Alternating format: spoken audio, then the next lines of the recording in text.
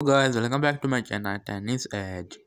Today match at Montreal WTA 2023 Parks vs Bencic has started, and Bencic just win the first set with 6-3.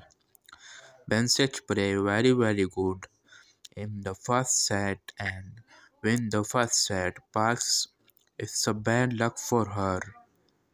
Parks lost the first set with 3-6. My prediction is Belinda Bencic win this match with straight 2 sets because she is a good player and he played very well in the first set. So it's my prediction. Comment down your prediction and like, share and subscribe to my channel. Let's see who is gonna win this match. Like, share and subscribe to my channel. Bye bye.